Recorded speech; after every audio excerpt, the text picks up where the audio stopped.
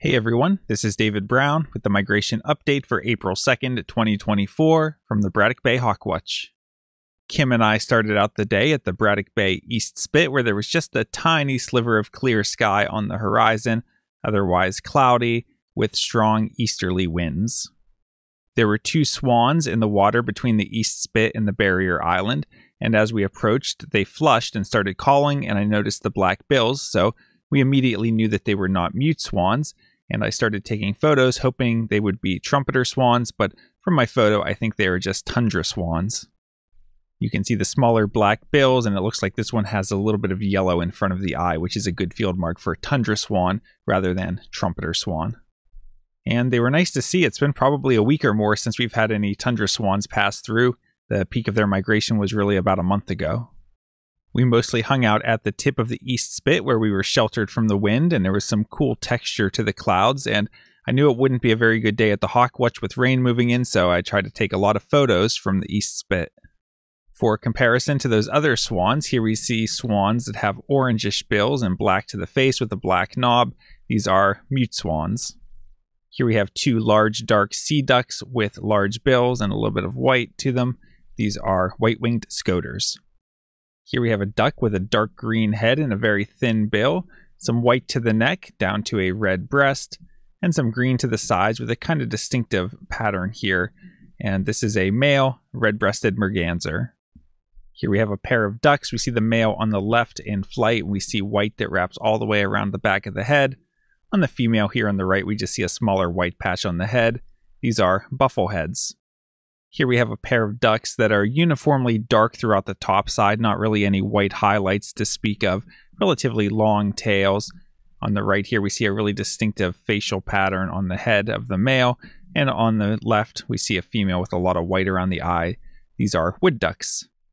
Here we have 3 swallows that are blue on top and white below, and when the tails are closed they're just slightly forked. These are tree swallows.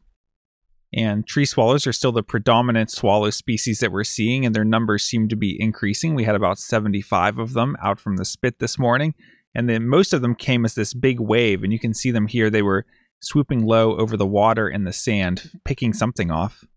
Here we have a pair of scaup. On the female on the left, we can see some white here behind the bill, and if we look at the male, we see an all dark head, and we can see that there's a peak towards the back, making this a lesser scaup. Here we can sort of see a duck. Most of the body is hidden behind a wave. It looks a little bit reddish though, and the main thing that we see is a large white cheek patch. This is a male ruddy duck. Here we have a duck that's mostly dark overall, just a little bit of white to the trailing edge of the speculum, no white in front of it. This is an American black duck. Here's another look at an American black duck, and notice the contrast between the dark body and the white underwing. Here we have a female duck where we see green on the inner half of the speculum. This is a small duck. In fact, it is a teal. It's a green-winged teal. Here we have an adult gull. We do not see a black ring on the bill, rather just a little bit of a red dot. And we see pinkish feet. This is a herring gull. Here we have a stripy sparrow that was perched up singing. This is a song sparrow. Here we have a swallow in poor light. We see an overall dark head contrasting with a more yellowish or reddish body. And we also see a very long forked tail. And anytime we see a tail like this on a swallow, we know that it is a barn swallow. Our other swallow species do not have a tail like this. Here we have a duck with a white stripe down the forehead. We can't make out much of the head other than it looks a little bit dark, maybe slightly greenish. Brown sides, and then a patch of white, and then black all the way at the back end of the body. This is a male American widgeon. Here we have another American widgeon in flight, another male, and I think this is a younger male because of how reduced the white is on the upper wing. And just as we were getting ready to head back in, we were watching this group of turkey vultures up over the West Spit, and they were all just facing into the wind and were almost perfectly stationary, so it was a little bit uncanny. It was like they weren't moving at all. From the East Spit, we had 37 species. After that, Kim bailed, but I made my way over to Braddock Bay Park, and I went out on the boardwalk for a little bit.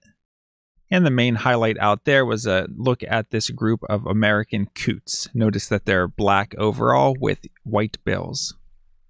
I made my way up to the Hawk Watch platform, and it continued to be overcast with those strong easterly winds, and the count ended after 2 hours as rain moved in, and that rain continued throughout the day. And I did pick up one new species for this season, which was this large swallow. We see a slightly forked tail, see a dark head and throat, and real smudgy underside. This is a purple martin, and it's not an adult male. It's either a female or a juvenile. I'm really not sure. And here's one more look at that purple martin, and this is a species that we'll see in decent numbers throughout the rest of the season. And the only migrants of the day were a few turkey vultures that decided to push through into those strong easterly winds. Taking a look at the eBird list from the Hawk Watch, today I had 33 species. Taking a look at the hawk count report for our migrant raptor totals, today we had 7 turkey vultures for a total of 7 migrating raptors. That brings the April total to 111 and the season total to 8,231. Taking a look at the forecast for tomorrow, it's looking cloudy with periods of rain, a high in the mid-40s, and winds east-southeast at 15 to 25 miles per hour. Chance of rain 100% with rainfall near an inch. So it's saying periods of rain, so maybe there will be sometimes it won't be raining. I might try to sneak out for a bit and see if anything's happening. Those east-southeast winds are overall unfavorable for us, especially combined with those gloomy, rainy conditions, so I would expect that there won't be much migration and the count may not be held. For Thursday, we're looking at snow with strong east-northeast winds. Count will probably not be held. And for Friday, occasional snow showers mixing with rain, high of 41, and strong north-northwest winds. So again, unfavorable conditions. Count probably won't be held, or if it is, only expect a little bit of migration. All right, well, it ended up being a decent morning of birding, sneaking out for a few hours before the rain started and seeing a nice variety of ducks, and also the first day of the season with 3 swallow species, with the tree swallow, barn swallow, and purple martin. Next few days aren't looking so good, so maybe we can all get some rest, and the sun will pop back out over the weekend, and we'll look forward to some good migration days after that. Hope to see you soon out at the Braddock Bay Hawk Watch. From Lyco Birds, this is David Brown. Thanks for watching.